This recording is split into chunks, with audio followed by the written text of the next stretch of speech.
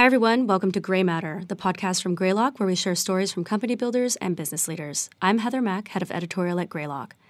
Today, I'm joined once again by my colleague Glenn Evans, who heads core talent here at Greylock. I'm also pleased to have Dwayne Hamilton here with us today. Dwayne works with Glenn on the talent team, where he focuses primarily on finding and recruiting engineering talent. As we're all familiar, finding and retaining high-quality talent is a constant concern. Never an easy task. The past 2 years have changed the process dramatically, from the hiring freezes in early 2020 to the labor shortages of 2021, and today, halfway into 22, as we're all trying to wrap our heads around the impact of the many global and local geopolitical and economic challenges on the hiring environment. So today we're going to do a deep dive into one aspect of the talent search process, working with a recruiter. Glenn and Dwayne will walk us through best practices and provide some case study examples from their own experience. Glenn, Dwayne, thanks so much for talking with me today. Great to be here. Thanks for having me. Great to be here. Thanks for having me as well. Awesome. So we've talked about talent several times on Gray Matter and have gone deep into a few different aspects of the practice. Each time, even though these conversations haven't been that long apart, we're operating in a different world. And so before we talk specifically about working with recruiters, let's set the stage a little bit. At a high level, how would you characterize the hiring landscape today? And Glenn, why don't you start us out? Yeah, I'd say the hiring landscape today has shifted to an uncertain place. The largest tech companies who seem to be on a nonstop hiring trajectory are either freezing hiring or implementing layoffs. Hopefully this doesn't continue, but I do not think we've seen the end of this yet. These cycles do help companies and candidates slow down and be a little bit more thoughtful. And over the past 10 years or so, we've been in a world where hiring demand has been so much higher than the overall supply of talent that has created a very reactive and competitive environment. I think we could see more balance in the demand and supply in some cases. Candidates and employees have had a lot of leverage as well over the past decade, and top talent will likely continue to have that demand regardless of market conditions. I'd suspect people won't have as many options or as much leverage as they did in the past, or perhaps they'll be less willing to make a move. In general, though, companies will need to be extra thoughtful when hiring, and it is still a very good time to join a startup. I think a lot of people we talk to and recruit for our companies continue to view well-funded and premier VC-backed startups as a great place to be during this time to grow their career, learn a ton, and have the overall upside that can come with it, versus being at a much larger public company that has all the challenges that we probably can assume. Right. And Dwayne, what does this look like for you on these specific roles you're working with? We're in a very unique time. COVID, exponential growth to now this correction. However, COVID also gave people a lot of time to reflect and think about where they want to spend their time and what they want to work on, which has been good for startups. I think perks and stability are nice, but I think people are really seeking more meaning from their work. And kind of what Glenn mentioned, I think that people have opportunity. And I think last couple of years, they've had a lot of opportunity. And I think now it's slowing down a bit, where we might see somebody who used to have 5 to 7 offers might see 1 to 3 offers. And as we've discussed before, recruiting is an area where startups absolutely should never skimp in terms of the time and attention spent on it. And of course, we're talking about companies that may just have a couple of founding members who are doing multiple jobs at the same time, and they're trying to build their core teams. And that's where people like you come in or don't. How does startups know when to bring in a recruiter for help? I'd start by saying it's not one size fits all. Some of the considerations that, the team and I talk a lot about here, there's the time factor. Our founders and early teams spending too much time recruiting where they can't even focus on the product or building the company, et cetera? Or are they spending zero time as a result of all that focus on building the company, right? So there's the time piece. Then there's like the number of open priority roles you're trying to fill.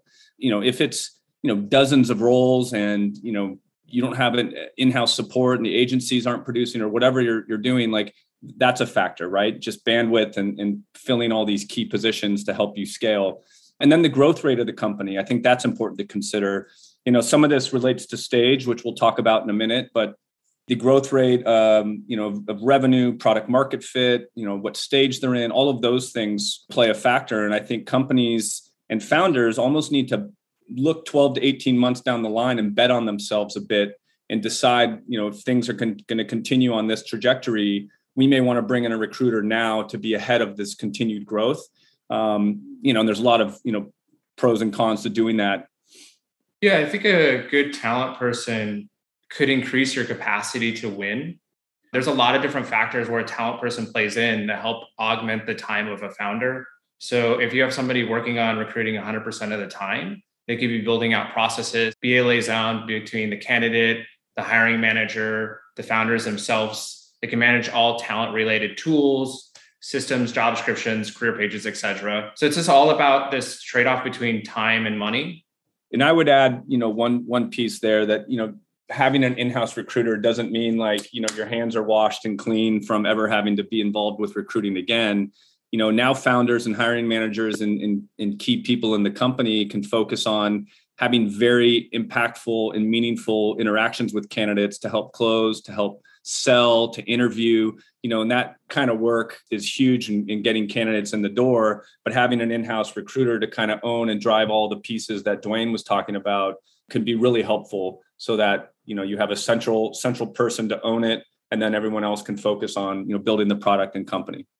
So depending on where the company is at in its journey, like which stage they're at, what does the relationship with a recruiter look like? How does that differ? What are the advantages or disadvantages?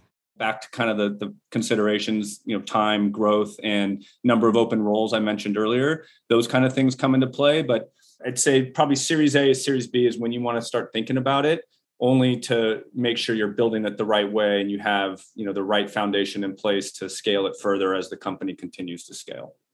Makes sense.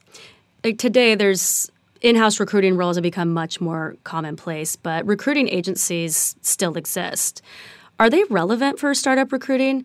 And given the specificity of the roles you're trying to help fill, like, what are your thoughts on using a generalized agency? Agencies are still very relevant. They were a huge help for a lot of startups in the past. I think when used effectively, agencies provide another channel for generating candidates outside of your network, or for founders spending time on LinkedIn, reaching out to people. From my experience with founders, I generally recommend using agencies for your difficult, important, or time-consuming hires. You shouldn't be paying for something that's easy. Yeah, I agree. That's well said. I would probably also add that agencies can be really useful for out-of-network roles. Oftentimes founders, have come with a certain background. They've worked with a certain amount of people or skill sets, that is, and getting an agency to come in to help you bridge the gap on your experience. Maybe it's a go-to-market hire, or maybe it's a, role that you just aren't familiar with. So an agency can be, helpful there. And we do recommend proven agencies that we trust to our companies on occasion, but we typically will vet them and figure out if they have a solid track record. So, for any of our companies or anyone for that matter, considering leveraging external recruiting support, make sure you've done your legwork on them and figure out, who are their customers and, do you have any back channel signals on them? And you want to make sure you're not signing up somebody to waste your time, because time is valuable at this stage or at any stage for a startup. And also I would recommend monitoring or keeping an eye on what the fee structure is too, to make sure how they're setting up the payments and the financial aspect of it makes sense for you as a company in your stage.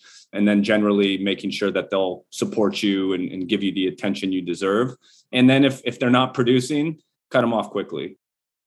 It seems like a hard role to screen for. So what should founders be looking for in a recruiter? What does a good recruiter look like?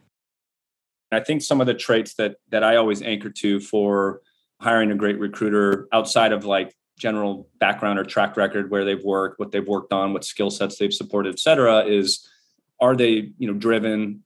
Are they thoughtful? Are they good listeners? Do they have a growth mindset? In my mind, where do I think they can be in, 3 to 5 years as they continue along in their career? So those are some of the intangibles, like low ego, great kind of customer service, positive attitude, great teammate. All of those things really matter to me beyond all of the kind of core skills a recruiter could bring to the table. I agree, Glenn. Fundamentally, the growth mindset and the ability to want to win are some of the attributes that I've seen in fantastic recruiters. How do you find this out about them? What kind of questions should you be asking them when you're interviewing them? I like to dig into some of the open-ended questions around, the hardest roles they've worked on and why, and have them give me examples and walk me through how they solved it, what they did to end up winning. what was the hardest feedback they received and why, and what did they learn from it? And did they ever have to give really hard feedback? Because I think those signals and being able to let a candidate down or have a hard conversation with, a teammate or a hiring manager or, those kind of things are important skills for a recruiter to have. How would they pitch your company, especially for startups? How would they pitch a startup versus an established tech company with a brand that's easy to sell? Or, what metrics they care about? That's telling to me. If they're paying attention to the data and they're really viewing their overall output, they're thinking about that because they know when to dial it up or dial it back. I think another key one for startups is if they join tomorrow, what would they do to get up to speed? And let's see how they've thought through that, right? Like, it's not just, hey, come in and recruit. There's a whole bunch of things to get to know and figure out what are the priorities, the pain points, the current process, what's working, what's not. Like all of those things are really, really critical. I think, Glenn, you hit all the great points there. I think it depends on the stage of the company and what they're looking for and why. I think you need to look at those attributes. I like Glenn's point on the pitching part. It's something I think is very, very important. As a founder, you should look at it from, would you buy from this person? If they're pitching you this company, are they going to join? Do you have a conviction? Do you feel comfortable having this person pitch your company? They're going to be the first person a candidate talks to. Yeah, that's a lot of responsibility on the recruiter. So both of you have worked in-house as recruiters at iconic tech companies, Google and Facebook, and before joining Greylock and working with startups. What can you share about tactics at the large companies as they overlap and differ from those at startups? And what should startup recruiters understand about their competition from these big established companies? Well, the big established companies, especially Google and I'd say Facebook, are the companies that a lot of people want to emulate in terms of their hiring practices, their bar, the repeatable processes, and kind of having that rigor. However, startups don't need to over-engineer this stuff too early. They need to be scrappy and move fast. The bigger companies have to build those larger machines to hire the thousands of people a year they've been hiring, right? So it becomes a little more transactional, where I think one of the bigger differences and things we recommend to startups is it has to be very, like, as I say, white glove, treatment, very hands-on, very, have many touch points, check-ins. Those candidates have to just be treated a little more like a relationship and building that trust, as opposed to like the repeatable transactional nature of a larger organization that can get away with that because of their brand and the resources they have and the offers they can make and things like that. And so I think startups can learn how to pitch against the competition by, talking about all the obvious things like future vision of the company and where this could lead financially with the equity, or, how you can grow your career here. Previous podcast, I talked with Evan Reiser about almost having your career as a product at a company. Like that was an important thing to think about for startups. Like, here's how I'm going to support your growth if you join me here on this journey. So I think those are some of the things. I mean, any startup would be lucky enough to have a machine that big because that means they've had wild success. So I think they can draw some things from the best practices of it, but it certainly can't be set up to operate that way too soon. I do think structure and repeatable processes are helpful, and that's what I would recommend startups try and emulate. So with that, being in venture capital has given me a unique perspective to see a lot of fantastic startup recruiters. And one thing I noticed that they do really well is they identify their unfair advantage and build on this. So like a great example is like Google is known traditionally to win on brand or the business. But what if your startup was climate change focused and competing on mission? And the candidate's most important criteria is affecting climate change. You need to find the right people that weigh towards your unfair advantage. So this could be stuff like your mission, your culture, the business opportunity, traction, leadership, technical challenges, the investment in who funded, the product roadmap, or personal growth. I think there's a combination of unfair advantages you can play upon that you need to figure out in your startup that allow you to compete both at your field and what your funding stage, but also against the juggernauts like Google and Facebook. And Glenn, each time you've been on the podcast, as you were just touching on, we've talked about the importance of companies building that culture of recruiting into their organizations from the earliest days. And we've been touching on this through the conversation, but how do you do that from the beginning, especially if, you can't really bring on a recruiter or have someone helping you with this from the very beginning when you're a seed company? It starts with the founding team and the early 5 to 10 employees that are putting in time, setting an example on recruiting, reaching out to their networks, creating a great experience, not letting balls drop, not taking days or weeks to follow up with somebody, like keeping things moving. Like that's the kind of stuff that will, everybody's job is to recruit. And there's almost like everybody, all hands on deck to build this company and bring in the best people, but that only lasts to a certain point. During the seed stage, you're usually able to do that because everyone's able to tap their networks and talk to their friends and get referrals. And as it scales, I think bringing in a full-time recruiter can take the reins from that initial recruiting culture that was built by the founding team and scale it further, right? Start documenting the processes, train new hires as they come in, make sure they get that same kind of all hands on deck vibe on recruiting. And it might not mean now that, when you have a full-time recruiter that, the founding team they're all sourcing, or doing a lot of the recruiting outreach. You might just have a different impact by those people, as I mentioned previously, where they're having more targeted and impactful recruiting interactions as opposed to spending half of their week doing it. To build on Glenn's point, the founder needs to be the example for others. How much energy and time a founder puts into talent resonates throughout the entire organization. And that's what the culture is built upon, those early employees that Glenn talked about. So kind of the example I like to give engineers is like building an early infrastructure. You have a lot of trade-offs and decisions you need to make that have ramifications as the company scales. I think this could be applied to recruiting. If you don't think about recruiting in the very beginning and make good, small, early decisions and build upon them, how does it become important later on? And how is this embodied into the culture that you're building? Should startup founders be prepared that recruiters won't want to work with them? Or the kind of questions the tough questions that they'll get from recruiters? I always advise founders to be as transparent as possible when they know they really want to bring somebody in. That might mean talking through current growth numbers or, answering the harder questions around funding or the runway, those kind of things I think are important to be, really transparent with anyone, you're recruiting for that matter, if asked, and if it's not leaking anything confidential. But I think the more transparent you can be and the more you approach somebody, especially a recruiter, as hey, I'll be a great partner to you. I care about your career. I want to work with you to make recruiting amazing here. And, you have a responsive, partner. Recruiters love working with people like that. So if a founder or, person recruiting a recruiter is not going to be that, then I think they're going to have a hard time landing somebody great. Yeah, I love when people ask difficult questions or tough questions. Generally, it means they care and they're coming from a place where they really want to truly understand to make sure it's right for them. So I think that there's nothing wrong with the amount of transparency you can be able to give, because they're going to be selling your company and trying to advise you on what to disclose to candidates. Yeah. So working with a startup is also a big consideration for the recruiter.